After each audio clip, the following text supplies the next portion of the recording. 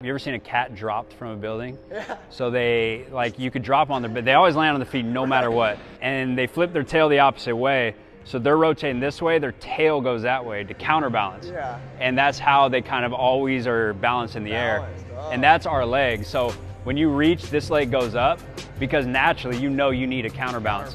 Because if your weight's going back, you're falling backwards. And so that's your counterbalance. So it's just like a cat's tail. So then people tell guys like, oh, don't do that and land on 2 feet. Well, now you don't have a counterbalance. So if you try to land on 2 feet, now you're falling on your back. You're gonna land on one, but it's how quick you can get that foot down. Because that's gonna share the force, right? So Compared to, snap it down. you wanna snap it down. You gotta get that foot down quick.